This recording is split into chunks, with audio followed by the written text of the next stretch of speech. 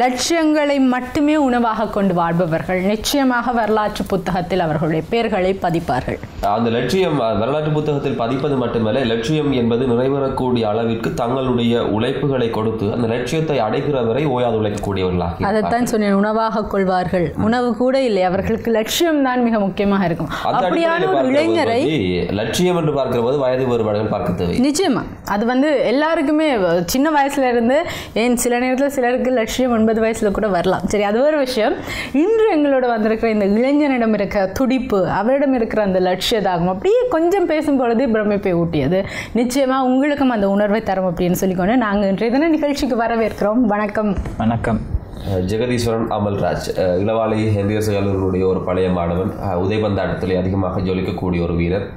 ஏன் நாங்கள் சொல்லலாம், மழை விட்டாலும் தூவான ஓயாதுன்னு சொல்வார்கள். NPL எல்லா அணிகளுக்கு எதிராகவும் அதிகமாக 30, 35, 40 கோல்கள் எல்லாம் அடிக்கப்பட்ட வரலாறுகளும் இந்த மைதானத்தில் இருக்குது. ஆனால் அமல்ராஜ் பிரதிநிதித்துவப்படுத்தக்கூடிய அல்லது அமல்ராஜ் கோல் காப்பாளராக இருக்கக்கூடிய அணிக்கு எதிராக 9 கோல்கள் தான் அடிக்கப்பட்டிருக்கிறதுன்னு சொன்னால் அந்த கோல் காப்பினுடைய திறமை. அதனால் தான் இன்றைய விருந்தினராக நாங்கள் இந்த இடத்தில் அழைத்து வந்திருக்கிறோம். எதுக்காக நீங்கள் கால்பந்தாட்டத்தை தெரிவு செஞ்சீங்க? ஃபுட்பால் ஏன்? எவ்வளவோ விளையாட்டு இருக்குது, எவ்வளவோ விஷயம் இருக்குது, ஏன் ஃபுட்பால்? நான் படிக்க சென்ற ஸ்கூலில் ஃபுட்பால் தான் ஃபேமஸான கேம். அதால் நான் ஃபுட்பால் இருக்குது, வேறு கேமும் இருக்குது, ஃபுட்பாலை தெரிஞ்செடுத்தேன். நல்ல ஃபேன்ஸ் இருந்தாங்க ஃபுட்பாலுக்கு அந்த இடத்துல, நிறைய பேர் உற்சாகப்படுத்தாங்க. அதால் நான் அந்த ஃபுட்பாலை எப்படியாச்சு நான் ஃபுட்பாலுக்குள்ளே போன டைம் எனக்கு சான்ஸ் கிடைக்கல.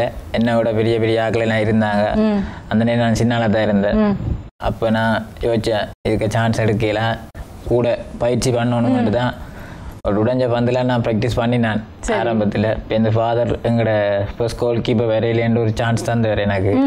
அந்த டைம் நான் நல்லா செஞ்சேன்னா அதுலேருந்து நான் கீப்பர் ஆகிட்டு அவரை டிஃபெண்டுக்கு போட்டேன். எவ்வளவு நாள் நீங்கள் காத்திருந்தீங்க, என்ன எப்படியாவது உள்ளுக்கு விடணும்னு சொல்லி எவ்வளவு நாள் நீங்கள் அந்த அப்படியே பயிற்சியோடையே காத்திருந்தீங்க? 1 இயருக்கு மேலே, 1 வருஷத்துக்கு மேலே அப்படியே விளையாடும் போது பார்க்குறது, நீங்கள் ப்ராக்டிஸ் பண்ணுறது அப்படியா? அந்த நேரத்தில் 1 வருஷ காத்திருப்பு என்பது ஒரு அணியில போய் உள்ள விளையாடுறது என்பது அந்த அதுக்கான காலம் 1 வருஷம் வரைக்குள்ள இதை விட்டுட்டு போயிடுவோம்.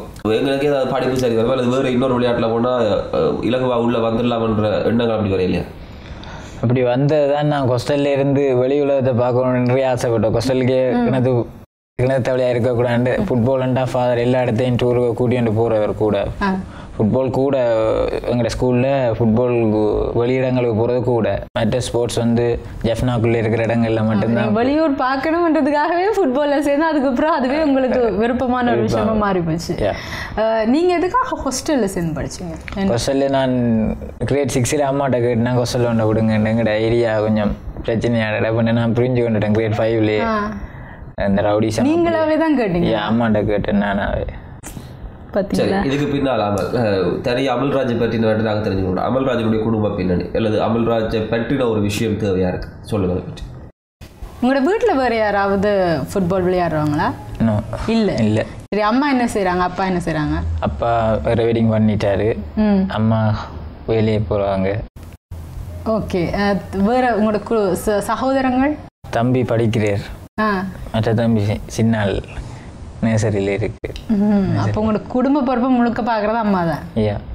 இப்போ தம்பி பொதுவாக ஒரு அண்ணையை பார்த்து தான் தம்பி பழகுன்னு சொல்லுவாங்க. அவளை பார்த்து அவளோட தம்பி இப்போ உதைபந்தாட்டம் விளையாட தொடங்கிட்டாங்க. தம்பி விளையாடுறார் ஃபுட்பால். நான் சொன்னேன், நீயும் ஒரு நல்ல பிளேயராக வேறணும். அவர் கீப் இல்லை, உள்ளே விளையாடுறவர், நல்லா ப்ளே பண்ணுவார். அவரே எங்கள் கொஸ்டலுக்கு போச்சுன்னா தண்டை முரோட்டுக்கு ஒரு தலை ஊர்லேயே இருக்கணும்னு நினச்சிட்டார். அதில் இப்போ அவர் பழதா போயிட்டு நான் சொல்லணும், அங்கே எங்கள் ஏரியா பிள்ளைகளோட சேர்ந்து. அவர் ஒரு நாளைக்கு நீங்கள் சொன்னது சரிதான் அப்படின்னு கண்டிப்பாக புரிஞ்சு கொள்வார். நீங்கள் எனக்கு சொல்லுங்கள், நீங்கள் ஒவ்வொரு நாளும் பயிற்சி செய்யும் பொழுது உங்களுக்கு ஒரு இலக்கு இருக்குன்னு தானே? நீங்கள் ஃபுட்பால் விளையாட வந்ததில் நான் இந்த இடத்துக்கு போனதுக்கு அப்புறம் தான் நான் கொஞ்சமாவது நிம்மதியாக உணர்வேன் அப்படின்னு சொல்லக்கூடிய இடம் அங்கே சொல்லுங்க. National team. நேஷனல் டீம் விளையாடுற எல்லா போட்டியும் பார்ப்பீங்களா? எல்லாமே பார்ப்பீங்க. உங்களுக்கு யார் இன்ஸ்பிரேஷன் இந்த ஃபுட்பாலை பொறுத்த வரைக்கும்? யார் உங்களுக்கு முன்னோடி? யாரை பார்த்து நீங்களும் ஃபுட்பால் விளையாடணும்னு யோசிக்கிற யாராவது ஃபேமஸ் பிளேயராக இருக்கலாம்? ஞானரூபனா எங்களுடைய உள்ளூர் வீரர்களையே அவர் தன்னுடைய இலக்காக கொண்டு வாழ சிறப்பாக இருக்கு. எனக்கு அது பிடிச்சிருக்கு. இன்றைக்கு உதைபந்தாட்டத்தை பொறுத்தவரையில் பல்வேறு விதமான விஷயங்கள் இருக்கு. அதிகமான போட்டிகள் கிடையாது. NPL நடந்து முடிந்திருக்கிறது. அமல்ராஜுடைய வாழ்க்கையிலே NEPL எப்படி ஒரு மாற்றம் கொடுத்திருக்கு? நான் NEPL என்டர் பண்ணிக்க இப்படி ஒரு சான்ஸ் நான் கிடைக்க மாட்டேங்க, ஃபர்ஸ்ட் லெவலில் சான்ஸ் கிடைக்க மாட்டேங்க எதிர்பார்க்கல. ஏன்னா இந்த இது வந்து ஸ்ரீலங்காவில் நம்ம டூர்னமெண்ட்டாக நடத்தி முடிச்சிருக்கிறாங்க. சாருக்கு சபா சார் என்ன கேட்டபோது நான் அக்ரிட் பண்ணிக்க சொன்னேன், சார் நான் ஃபர்ஸ்ட் லெவலில் சான்ஸ் கிடைக்காட்டி என்ன பெஞ்சிலே அதை வச்சுருங்க சார் சொன்னேன். சார் சொன்னேன், இந்த டேலண்ட் உனக்கே தெரியாடா, நீ ஃபர்ஸ்ட் லெவன்லேயே செய்யக்கூடிய நீ என்ன இப்படி கேட்குறேன்னு சொன்னேன். இல்லை சார் பெரிய டூர்னமெண்ட் தானே, இல்லை பரவாயில்ல ஒன்று தான் ஃபர்ஸ்ட் லெவலில் போடுவோம். வெளிமாவட்ட கீப்பர் ஒரு ஆள் எடுக்கிறேன்னு சொன்னவர் ஸ்ரீலங்கா நேஷனல் டீம் கீப்பர். அவர் சம்டைம் வரையலாம் போச்சு அங்கே ஸ்ரீலங்கா நேஷனல் டீமில் ப்ராக்டிஸ் சொல்லிங்கனோடைய அப்போ என்னையே ஃபர்ஸ்ட் லெவலில் போட்டது. இப்போ விளையாடி முடிச்சதுக்கு பிறகு 9 கோல் தான் உங்களுக்கு எதிரான அணிகள் அடிச்சு முடிச்சாங்கன்னு பொழுது உங்களுக்கு அவர் என்ன வந்து சொன்னார்? சபாச சொல்லியிருக்கிற அரவாசி மேட்ச் முன்னாலான் பண்ணிருக்கோம் நாங்கள்னு சொன்னார் எனக்கு. அப்போ அவர் எடுத்த முடிவு சரிதான் அப்படின்னு அவரும் பெருமைப்பட்டிருப்பார்.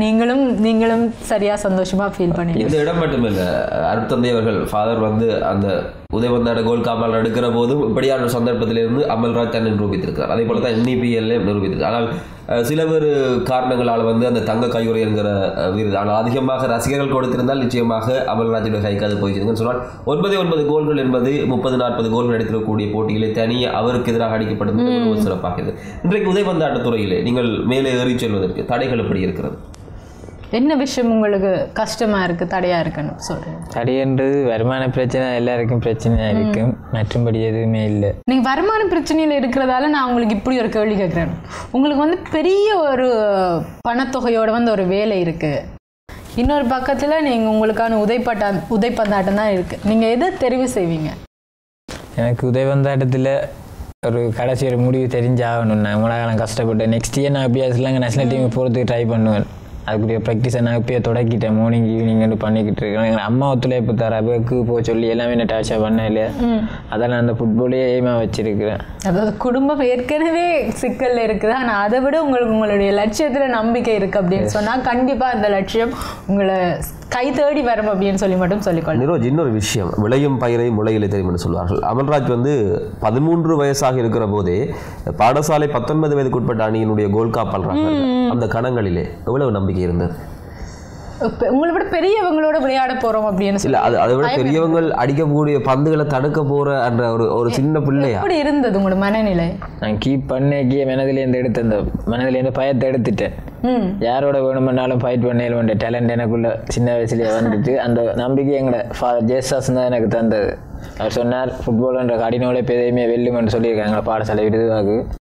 அப்போ சொன்னார், எந்த டீமோடையும் ப்ளே பண்ணிக்க நீ உனக்கு முன்னால் நிற்கிற 10 பேர் முன்னே காப்பாற்றுவாங்க நினச்சி ப்ளே பண்ணுன்னு சொன்னேன்.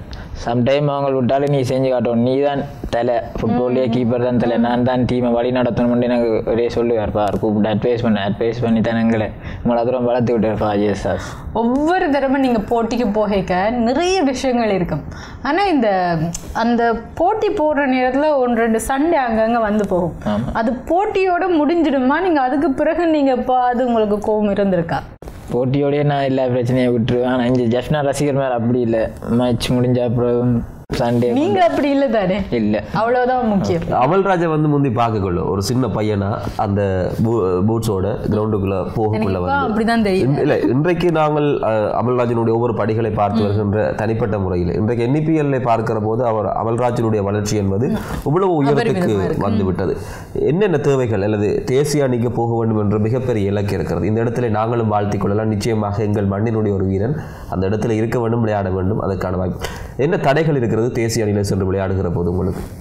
எனக்கு ப்ராக்டிஸ் பண்ண கீப்பர் கோச் பிரச்சனை இருக்கு. நான் எல்லார்டையும் போய் பழகிறேன். நான் சுரேன் அண்ணா சந்திர கோச், மற்றது உதயன் சார் மேனிபா கோச், மற்றது டேனி சார் ஹென்ரிஸ் கோச், மற்ற ஞானரோன் அண்ணா என் பெஸ்ட் கோச். அவர் ப்ளே பண்ணுறது ஃபார்வர்ட் தான், ஆனால் கீப்பர் ப்ராக்டிஸ் தான் கிரௌண்டுக்கு வர நேரம் எல்லாம் நாளைக்கு சொல்லித்தாரு. அது சதீஷ் அண்ணாவே மறந்து விடக்கூடாது. அவர் இப்போ ஆக்சிடென்ட் பட்டு தனது ஃபுட்பாலை இழந்திருக்கிறார். அவர் 2 பேருமே எனக்கு முன்மாதிரியாக இருந்தவன். அது தவிர அமல்ராஜ் இந்த உதயவந்தாட்டத்தில் அமல்ராஜ் என்ற பெயர் மெல்ல மெல்ல வெளியே வர தொடங்கியிருக்கிறது. ஒரு காலத்தில் யாழ்ப்பாண உதயவந்தாட்டத்தை பொறுத்தவரை வெள்ளை அண்ணன் இப்படியான சில பேர்கள் இன்றைக்கும் அழிக்க முடியாத பேர். அப்படி அமல்ராஜ் என்ற பேர் வெளியே வர தொடங்கியிருக்கு. இதுக்குரிய காரணமாக யார் இருந்துச்சுன்னா? யார் உங்களுக்கு கூட சப்போர்ட் பண்ணது? கூட சப்போர்ட் பண்ணது ஃபாதர் தான். ஹெல்ப்பிங்காக இருந்தவர். படிப்புலையும் சரி, விளையாட்டுலையும் சரி, எல்லாத்துலேயுமே எனக்கு உதவியல் கூட செஞ்சார். சம்டைம் எனக்கு க்ளவ் பூட்ஸ் போன்ற வசதி இல்லை நேரமெல்லாம் ஃபாதர் எனக்கு செஞ்சிருந்தார். ஞானருடன் நான் ஹெல்ப் பண்ணினேன். பூட்ஸுகள் ஜேசி கிட்ஸுகள் எல்லாம் தந்திருந்தார். சதீஷ் அண்ணா அப்படி எனக்கு உதவி பண்ணினாங்க ஆல்வேஸ். அதே மாதிரி தான் இப்போ உதைபந்தாட்டத்தில் மறக்க முடியாத ஒவ்வொரு விஷயங்கள் ஒவ்வொருவருடைய காலகட்டத்திலையும் உதைபந்தாட்டத்துறையில் வாழ்க்கையின் ஒவ்வொரு தடங்களிலேயுமே இருந்து கொண்டிருக்கும். உதைபந்தாட்டத்துறையை பொறுத்தவரை அமல்ராஜுடைய தனிப்பட்ட வாழ்க்கையில் தடுத்திருக்கக்கூடிய மிகச்சிறந்த கோல் எதுன்னு சொன்னால் இதை சொல்லுவீங்க? கொழும்பு சாயிராவோட கொத்மல் ஸ்டோக்ஸ் ப்ளே பண்ணிக்க ஃபைனல் மேட்ச்சில் ஒரு ஃப்ரீக்கி கொண்டு தட்டினேன். அது நான் பெரிய சந்தோஷம். அது வெற்றியின் பாதையை இட்டுச்சேன் அந்த ஃப்ரீ கிக். மற்றது கிளியூர் கிங்ஸ் அணியோட NEPL தேர்ட் மேட்ச் விளையாடுக ஜோப் மைக்கேலோட பெனால்ட்டி தட்டினது 2-0 நிற்கிறதுக்கு பெனால்ட்டி தட்டினது. அதை அடிச்சிருந்தா மேட்ச் விறுவிறுப்பாக போயிருக்கும். 2-1 ஆகிருக்கும். சம்டைம் இன்னொரு கோல் கிளியூரால் அடிக்க முடிஞ்சிருக்கும். அதை தட்டினவொடனே எனக்கு 3வது கோல் அடித்தோடனே மேட்ச் முடிஞ்சாது. அமல்ராஜ், நீங்கள் இப்போ அது ஒரு போட்டி விளையாடிக்க உங்களுடைய எதிர் டீமாக இருக்கட்டும் இல்லாட்டி உங்களுடைய டீமில் இருக்கிற ஒருத்தராக இருக்கட்டும், நீங்கள் நல்லா என்னை விட நல்லா ப்ளே பண்ணீங்க அப்படின்னு சொல்லி நீங்களா போய் யாருக்காவது வாழ்த்து சொல்லியிருக்கிறீங்களா? எஸ், சிங்கிங் விஸ் கோல் கீப்பருக்கு சொல்லியிருக்கு. அவளோட அந்த மேட்ச் லோஸ்ட் ஆகினாங்க. அது வெல்றதுக்கு காரணமே அவர் கோல் கீப்பர் தான். அவரையும் போய் கேட்டேன், நீங்கள் ப்ராக்டிஸ் பண்ணி தான் கீப் பண்ணினீங்க. அவரே நான் சொன்னது, நாங்கள் ப்ராக்டிஸ் அன்று பண்ணுறையில் அந்த பின்னேற கையில் விளையாடுறது அதோட மற்றபடி தொழிலுக்கு போகிறதான்னு சொன்னேன். அனுபவத்தால் தான் எனக்கு வந்து தான் ப்ராக்டிஸ். அனுபவத்தால் தான் மேட்ச் செஞ்சு வரவங்களுடைய ப்ராக்டிஸ் சின்ன வயசுலேருந்து ஸ்கூல்ல எல்லாம் ஃபுட்பால் பார்க்கல. அவர் பார்த்தது 25 வயசு. அவருக்கு இயற்கையாகவே இருந்திருக்கு அப்படின்னு சொல்லி நினைக்கிறேன். உங்களுக்கும் அது இருந்ததால தான் நான் நினைக்கிறேன் சின்ன வயசுலேயே பெரிய ஆக்களோட விளையாடும் போதும் சரி, இப்போவும் தன்னை வந்து யாருமே மறக்க முடியாத அளவுக்கு அமல்ராஜ் விளையாடினார் அப்படின்னு சொல்லி உங்களை சுட்டி காட்டுற அளவுக்கு நிறைய ரசிகர்கள் இருக்கக்கூடும். உங்களுக்கு யாராவது உங்களுக்கு மறக்க முடியாத ஒரு ரசிகர் உங்களுக்கு வந்து ஏதாவது வாழ்த்து சொல்லியிருப்பார், இல்லாட்டி ஏதாவது ஒரு குட்டி பரிசு தந்திருப்பார், அப்படி யாராவது ஒரு ரசிகரை உங்களுக்கு சொல்ல முடியுமா? மேட்ச் பார்க்குற எல்லாருமே வந்து என்னோட கதைப்பாங்க. மேட்ச் முடிஞ்சு இருந்தாலும் மன்னார் எஃப்சியோட ப்ளே பண்ணின மேட்ச் NEPL அந்த செமிஃபைனலில் அதுக்கு முதல் விளையாடின மேட்சில் இந்த செகண்ட் ஹாஃப் நான் செஞ்ச வச்சு சொன்னேன். முன்னால் மேட்ச் 2-ஆ போன சந்தோஷம். சில பந்துகள் நீ பிடிக்க தங்களுக்கு ப்ரெஷராக இருந்தது. மேலால் யாரில் வர கோல் வந்து நான் கொஞ்சம் பின்னுக்கு வச்சு தான் சேவ் பண்ணுறது கூட அதில் சொல்கிறேன். நம்ம அதை எப்பயுமே முன்னுக்கு வச்சு சேவ் பண்ண பிள்ளைகளை திருத்தி கொள்ளணும். மற்றபடி சொல்லி இப்போ ஒவ்வொருத்தரும் சொல்லும் பொழுதும் சரி, எப்போவாது நீங்கள் எப்போவுமே விளையாடி கொண்டிருப்பீங்க, உங்களுக்கு ஃபுட்பால் மட்டும்தான் உங்களுடைய கனவு அப்படின்னு இருக்கும் பொழுது சுற்றி இருந்தவங்க ஏதாவது சொல்லியிருப்பாங்க. என்ன சொன்னாங்க? கெட்ட வார்த்தையாலையும் பேசியிருப்பாங்க. அதெல்லாம் மைண்டில் எடுக்கக்கூடாது. பிளேயிங் டைம் நாங்கள் அதை மைண்டில் எடுத்து அப்செட் ஆகிடும். மேட்சில் ஃபோக்கஸ் பண்ணிடலாது. நான் சம்டைம் கோவப்பட்டுருக்கிறேன். வெளியாக்களோட கழிச்சிருக்கேன். இந்த NEPL மேட்சோட சபாசட்டை அட்வைஸ் தான். நான் எப்பயுமே மேட்ச்லேயே கன்சன்ட்ரேட் பண்ணணும். மற்றபடி வெளியில் இருக்கிறாங்கள கதையை கேட்டீங்கன்னா நீ அப்செட் ஆகிடுவேன். அப்செட் ஆகிடுவாங்க. கிளியர் கிங்ஸோட நடந்த பிரச்சனை. செகண்ட் கோல் அடிச்சு அப்புறம் ஆடி காட்டினேன். நான் அதை மைண்டில் எடுக்கல. வீரனுக்கு வெற்றியும் தோல்வியும் சகையும் பண்ணுறது என் மனத்தில் என்னச்சுன்னா நெக்ஸ்ட் இயர் பார்ப்போம்ன்ற அந்த எண்ணம் எனக்கு இருந்துச்சு. நான் சான்ஸ் கிடைக்கும்னு நினைச்சேன்னா நான் தான் கோல் விட்டேன். நான் ஒரு மேட்ச் முடியும் இதை எழுதி வச்சிருக்கிறேன். இந்த இது NEPL கமிட்டியில் பிள்ளையோ இல்லை என்ன நடந்தது பெஸ்ட் பிளேயர் நம்ம ஜங்கன்ஸ் பிளேயருக்கு தான் கிடைச்ச தனேஷுக்கு. NEPL பிரீமியர் லீக் நடத்தின வினம் ப்ரீமியர் லீக்னு பார்க்க வெளிநாட்டு பிளேயரையுமே கூப்பிடுக்க அவே ஸ்கோர் பண்ணி அவைக்கு best man of the series கொடுக்கலாம். பெஸ்ட் டாப் ஸ்கோரருக்கு தான் மேன் ஆஃப் த சீரிஸ் கொடுக்குறது. அதேமாதிரி கோல் கீப்பரும் அப்படி தான் ஃபைனல் மேட்ச்சில் செலக்ட் பண்ணுறது இல்லை. இது ப்ரீமியர் லீக் தானே, முழு மேட்ச்லேயும் பார்த்து தான் கோல் கீப்பரும் செலக்ட் பண்ணுறது. மேட்ச் தொடங்க முதலும் என் நேம் சொன்னது நான் கேட்டேன்னா. மேட்ச் தொடங்க முதலும் 2 பேர்ட்ட பேர் மறைவிச்சது. என் டைம் 1000 டில்கோ கீப்பர்ட்டையும் மறைவிச்சது. அதுக்கப்புறம் என்ன நடந்ததுன்னு நான் தெரியா.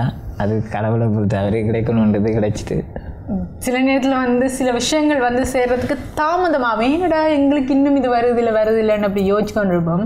நாங்கள் நினைக்காத நேரத்தில் பெரிய ஒரு அடைமழையாக கண்டிப்பாக வரும். இல்லை அது மட்டும் இல்லை, இப்போ ஒரு ஒன்று இப்போ கிடைக்கப்பட்டது சில அது வந்து மடங்கா ஒரு காலத்தில். அவள் இன்னொரு விஷயம், நீங்கள் உதயபந்தாடு துறைக்குள்ளே வரக்குள்ள கனவிதமாக சொல்லிவிடும். அப்படியே படியடாப்பா, உனக்கு பின்னால் 2 தம்பி அவங்களுக்காக படிக்கணும், இல்லை நீ படிச்சு தான் உனக்கு வாழ்க்கை இருக்கிறது. இன்றைக்குமே எங்களுடைய மண்ணில் இருக்கக்கூடிய மிகப்பெரிய சாபக்கேடான விஷயம் விளையாட்டு உனக்கு சோறு போடுமா எல்லாரும் வந்து இலகுவாக்கக்கூடிய ஒரு விஷயம். இப்படி கன விஷயங்கள் உதயபந்தாட்டம் விளையாட துறவுக்குள்ள அப்படி என்னென்ன கேள்வி உங்களை பார்த்து சொன்னாங்க? நீங்கள் சொன்னதில் இரவாசி எனக்கு காதில் எட்டின விஷயந்தான். ஏன்டா ஃபுட்பாலோ என்றே தெரியலேன்னு சொல்ல நான் அவைக்கு சொன்னேன் இந்த ஃபுட்பாலால் எனக்கு லைஃப் இருக்கிறபடியாக தான் நான் இதில் போய் எனக்கு இது ஒன்று தான் தெரியும், இதைத்தான் நான் நம்பி இருக்கிறேன். ஃபுட்பாலை விட எனக்கு வாலிபால் கபடி எல்லாம் ப்ளே பண்ணுவேன். ஃபுட்பால் மெயினாக அதே ஃபுட்பால் தவிர இன்னொரு விளையாட்டும் பிடிக்கும். கபடி வாலிபாலும் பிடிக்கும் எனக்கு. ரெண்டும் நல்லா ப்ளே பண்ணுவேன். அதெல்லாம் சேர்ந்து ப்ளே இப்போ விளையாடுறது சும்மா ஊருக்குள்ள விளையாடுவேன். மற்றபடி மச்சலுக்கு போறது இல்லை. வேற விளையாட்டு விளையாடுறது கூட உங்களுக்கு கொஞ்சம் உற்சாகமா இருக்கும். இந்த விளையாட்டுனாலே நான் பிடிக்கணும். இல்லை அதிலும் குறிப்பாக இந்த கபடி ஆர்வம் பெறுவதற்கு காரணம் அடுத்தது இயேசுவாஸ் அவர்கள் அந்த விஷயத்தை மறக்கல. என்னன்னு சொன்னா ஒரு பக்கத்துல இளவாள ஹென்றி செல்லுடைய மைதானத்து போனா ஒரு பக்கம் ஃபாதரை இறங்கி வந்து நின்று பயிற்சி கொடுத்து கொண்டிருப்பார். அவர்களுக்கு பிரத்யேகமான சாப்பாடுகள். அதே மாதிரி மற்ற பக்கம் கபடிக்கான பயிற்சி நடந்து கொண்டிருக்கும். அந்த நேரம் அருட்தந்தை அதிபர் மாதிரி இல்லை, பார்த்தா ஒரு பொல்லாத ஒரு மனுஷன் மாதிரி தான் தெரியும். ஒவ்வொரு பிள்ளைகள் அவர் பார்த்து வளர்த்தவர்கள். என்ன பெருமையா சொல்லலாம், ஹென்ரியஸ் கல்லூரி மாணவர்களை கொண்டு போய் ஸ்ரீலங்கா ராணுவ அணியோட ஒரு போட்டி நடந்தது. அந்த போட்டியிலே இளவாள ஹென்ரியஸ் கல்லூரி மாணவர்கள் வென்றார்கள் ராணுவ படை அணியை. அந்த அளவு தூரம் அந்த சிறந்த ஒரு பயிற்சி இருந்திருக்கு அப்படின்னு சொல்லலாம். நீங்க சொல்லுங்க, ஒரு விளையாட்டு வீரனுக்கு வந்து அந்த உடம்பு கட்டுப்பாடு ரொம்ப முக்கியம். அதுக்கு வந்து உணவு மிக முக்கியம். என்ன மாதிரியான உணவு பழக்க வழக்கங்கள் இருக்கு? உங்களுக்கு யாராவது சொல்லி தருவாங்களா, இந்த மாதிரியான உணவுகளை நீ அதிகமாக எடுக்கணும் அப்படின்னு சொல்லி உங்களோட கோச் யாராவது? இந்த இப்படியான ஸ்போர்ட்ஸு சம்மந்தமான விஷயம் எல்லாம் நான் ஞானமண்ணாவோட கால் பண்ணி கதைக்கிறது. அவர் சொல்லுவார், எனக்கு இதை ட்ரிங்க் பண்ணாத, இதை செய்யாத, இது சாப்பிடு, இது நல்லா சாப்பிடு, நியூட்ரிஷனுக்கு கூடியமான சாப்பாடு சாப்பிடுன்னு சொல்லியிருக்கார். பல வகைகள் கூட சாப்பிடுன்னு சொல்லுவார். மற்றது போய் மாதத்துக்கு மாதம் ஹாஸ்பிட்டல் போய் செக் பண்ண உடம்பு, ஹார்ட் பீக்கு, அதுதான் முக்கியம் ஸ்போர்ட்ஸுக்குன்னு சொல்லுவார். மற்றது கூட அவர் சொன்னது, எனக்கு பெரியாக்களை தான் நான் சொல்லியிருக்கேன். என்னண்டா ஞானமும் நான் மதிக்கப்படலை இந்த இன்னிவியல் மேட்சில். அது நான் சரியான கவலை. சிலங்க நேஷனல் டீம் பிளேயராக இருந்து அவற்றை பிளேயிங் என்னென்னு தெரியலை, பேட்டில் காப்பு வச்சு இந்த இந்த இந்த வருஷம் அது நான் கவலைப்பட்டது கூட. தனேஷை தூக்கிட்டாங்க எல்லாருமே. இல்லை என்னென்னா நம்மளோட யங்கண்டிஸ் பிளேயர் மாதிரி தான் கூட வெல்வேப்சியில் விளையாடினது. ஃபர்ஸ்ட் லெவலில் 7 பேர் விளையாடினாங்க. தனேஷ் மட்டும் டில்கோக்கு போனபடியாக எங்களோட யங்கண்டிஸ் சப்போர்ட்டர்ஸ் கூட எங்களுக்கு எதிராக வெல்வேப்சி புறக்கணிக்கப்பட்ட ஏஃபிலேயே போட்டுட்டாங்க. அதை நினச்சி நாங்கள் எப்படியும் கவலைப்பட்டு தான் இருக்கிறோம். கடவுள் நல்லவங்க பக்கம் இல்லை. ஒரு விஷயம் தெரியுமா, புறக்கணிப்பு தான் வந்து முதல் ஆரம்பம் எங்களுக்குள்ளே இருக்கிற அந்த சக்தியை இன்னும் கொஞ்சம் தட்டி கொடுக்கறதுக்கு. அடுத்த முறை நீங்கள் விளையாடும் போது உங்கள்கிட்ட யாருமே நிற்காத அளவுக்கு நீங்கள் விளையாடுவீங்க. இப்போ நீங்கள் வந்து யாருமே வந்து அதுக்கு திருப்பி பேசவோ இல்லை சண்டை பிடிக்கவோ யோசிச்சது இல்லையா? இல்லை தானே? அதுதான் முக்கியமான விஷயம். அந்த கண்ணியம் தான் உங்களுக்கு வந்து எதிர்காலம் சிறப்பாக இருக்குன்றதுக்கு நான் சொல்லக்கூடிய ஒரு விஷயமா இருக்கு. இந்த புறக்கணிப்பு வந்து இந்த காய்க்கிற மரத்துக்கு தானே கல்லடிப்படும் அப்படின்னு சொல்லுவாங்க. அப்படியே யோசிச்சுக்கொள்ளுங்க அப்படின்னு தான் சொல்லக்கூடியதாக இருக்கும். நீங்கள் சொல்லுங்கள், நான் வந்து வாழ்க்கையில் நிறைய விஷயம் பார்க்குறேன். நீங்கள் வந்து ஒரு விளையாட்டு வீரராக நீங்கள் இருக்கும் பொழுது சமூகத்துக்கு என்ன செய்யணும் அப்படின்னு நினைப்பீங்க?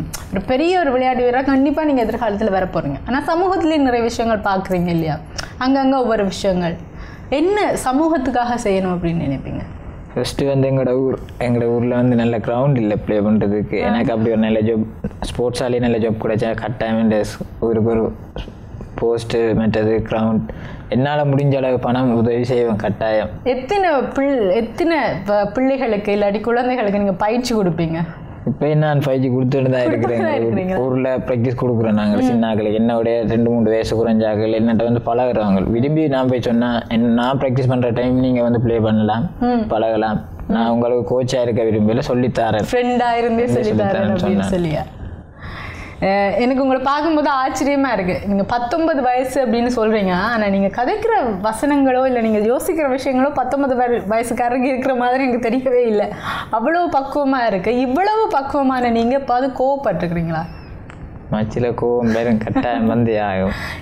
என்ன செய்வீங்க கோவம் பாரு? நீர் தெரியாமல் நடுவருக்கு தெரியாமல் சம்டைம் ஃபவுல்கள், டேஞ்சரஸான ஃபவுல்கள் அடிச்சிருக்கேன். என்னது இது? எப்படி நீங்கள் ஒரு கண்ணியமான விளையாட்டு வீரர்னு சொல்லிடும்போது டேஞ்சரஸ் ஃபவுல் எல்லாம் அடிச்சேன்னு சொல்கிறீங்க?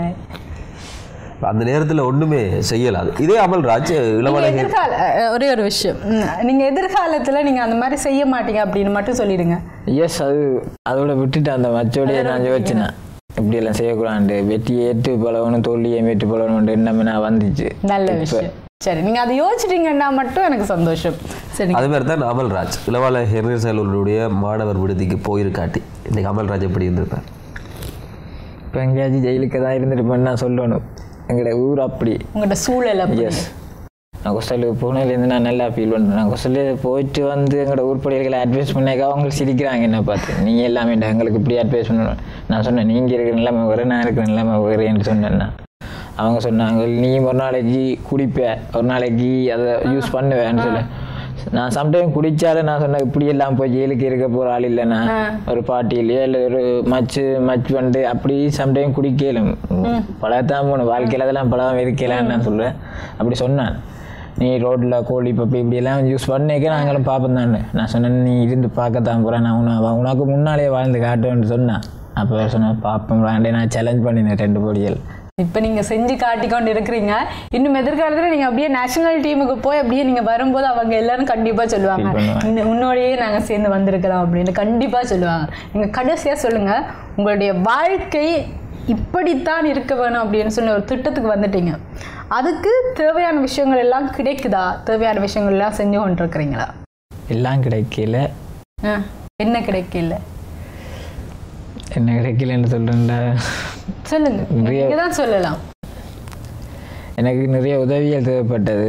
அது நான் எங்கள்கிட்ட ஓல்பைஸோட கழிச்சு நான் ஜங்கடிஸ்ன் ஓல்பைஸ் வெளிநாட்டில் இருக்கிறாக்களோட கழிச்சு நான் சொன்னேன் ஒர்க் கொண்டு எடுத்து தரேன்னு சொன்னேன். நான் ஓஎல் பாஸ் இருக்கு, AL2 பாடம் தான் நான் பாஸ் பண்ணினது. அவள் சொன்னாங்க நீ ஜங்கடிஸுக்கு ப்ளே பண்ணி கொண்டு இருந்தேன்டா உங்களோட குடும்ப சூழ்நிலைக்கும் நான் உதவி செய்வேன்னு சொன்னேன். நான் உதவியை எதிர்பார்த்து அவைக்கு போய் ப்ளே பண்ணல, காசு எதிர்பார்த்து விளையாடல. நான் கெண்டிசன் என்ற பெருமையோட பேமே இருக்கணும். நம்மளோட ஊர்லேயும் கிளப் இருக்குது. நம்மளோட ஊர் கிளப் வந்து ஃபேமஸ் ஆகலை இன்னும் கொட்டடின்னு சொல்லி, அதால் நான் ஜங்கடிஸுக்கே ப்ளே பண்ணேன். அவங்க அப்போ எனக்கு ஊராலே எதிர்ப்பு தராங்க, நீ அங்கேருந்து கடிதம் எடுத்துன்னு வந்து எங்களோட ஏரியாவுக்கு விளையாடினா தான் எங்களோட கிரவுண்டில் ப்ளே பண்ண விடணும் அப்படி இப்படின்னு சொன்னாங்க. நான் சொன்னேன் உங்களோட கிளப் வந்து ஒரு நல்ல நிலை கடையக்க நான் வந்து உங்களுக்கு விளையாடலாம், இல்லாட்டி நான் உங்களுக்கு ஹெல்ப் பண்ணுறேன். எங்களுக்கு கோச்சஸை கூட்டின்னு வந்து ப்ராக்டிஸ் வந்து எங்களோட கிளப்பையும் உங்களோட கிளப்பையும் படத்துள்ளான்னு சொல்ல அப்படியெல்லாம் தேவையில்லைன்னு சொல்லிட்டு நான் கிரவுண்டுக்கு இறங்கலான்னு சொன்னாங்க. நான் அதான் சென்ற கழிச்சு போனேன் ப்ராக்டிஸ் பண்ணேன். இப்போ எங்களோட கிரவுண்டில் ப்ராக்டிஸ் பண்ணுறேன். இல்லை தடைகள் எல்லாத்தையும் புரிந்து கொள்வார்கள். எல்லாவற்றிலும் இந்த தடைகள் எல்லாம் அமல்ராஜனுடைய வெற்றிகளுடைய ஒரு படிகளாக இருக்கும். அது மட்டுமல்ல, ஒரு காலத்திலே ஸ்ரீலங்கா தேசிய அணியிலே உங்களை பார்க்க வேண்டும் என்ற ஆசை இருக்கிறது. அதனால் இன்றைக்கு நாங்கள் விருந்தினராக அழைத்து வந்திருக்கிறோம். அது நிச்சயம் நடக்கும் அப்படின்னு சொல்லி மட்டும் சொல்லிக் கொள்றதுக்கு விருப்பப்படுறேன் அப்படின்னு சொல்லலாம். அதே போல தான் அமல்ராஜ் கூட ஒரு விஷயத்தை சொல்லியிருந்தார். ஒரு பயிற்றுனர் கிடைக்காமலே அமல்ராஜ் இவ்வளவு அபரிவிதமான திறமைகளை வெளிப்படுத்துகிறார்னு சொன்னால், ஒரு பயிற்றுனர் அமல்ராஜுக்கு தேவையான உபகரணங்கள் எல்லாம் கிடைத்தால் உண்மையாக ஒரு தேசிய தரமாக இந்த வீரரை எங்கள் மண்ணிலிருந்து நாங்கள் கொடுக்கலாம். அதற்கு அதிகமானவர்கள் நிகழ்ச்சியை பார்த்து கொண்டிருக்கக்கூடியவர்கள் நீங்கள் கட்டாயம் உங்கள் உயிரெல்லாம் மண்ணிலே தான் இருக்கிறது, உடல் மட்டும்தான் அங்கே இருக்கிறது. ஆகவே இப்படியான திறமை இருக்கக்கூடியவர்களுக்கான கரங்களை கொடுத்து அவர்களை தளங்களுக்கு கொண்டு வந்து எங்கள் இழந்த பெருமைகளை நாங்கள் மீட்டுக் கொள்வதற்கு ஒரு வாய்ப்புகளை ஏற்படுத்தி கொடுக்க வேண்டும் என்பதை நாங்கள் காலை பொழுதிலே சொல்லிக் கொள்ளலாம். இந்த வயதில் வந்து லட்சியத்துக்காக மட்டுமே போராடுற பக்குவம் வருவது குறைவு. அது அமல்ராஜ் இருக்கிற காரணத்தால் எதிர்காலம் நிச்சயமாக சுபீட்சமானதாக இருக்கும் அப்படின்னு சொல்லி எதிர்பார்க்கிறோம். அதற்கு நீங்களும் உறுதுணையாக இருப்பீங்க அப்படின்னு சொல்லி நம்பிக்கொண்டு விருந்தினர் பகுதியத்தோட நிறைவு செய்கிறோம். அடுத்து இங்கே வந்து நிறைய விஷயங்கள் பகிர்ந்து கொண்டீங்க. சில நேரத்தில் சில இடத்துல சொல்ல இயலாத விஷயம் கூட இங்கே சொல்லியிருப்பீங்களோ அப்படின்னு சொல்லி எனக்கு தோணுது. சில வேளை யார்கிட்டையுமே சொல்லாத விஷயங்கள்ல சில விஷயங்களை கூட அமல் இங்கே சொல்லியிருக்கேன். நானும் சொன்னேன். சரி, எங்களோட இணைந்து கொண்டு நிறைய விஷயங்கள் பகிர்ந்ததுக்கு நன்றி. உங்களுடைய எதிர்காலம் வெற்றிகரமாக அமையும் அப்படின்னு சொல்லி வாழ்த்துறோம். நன்றி.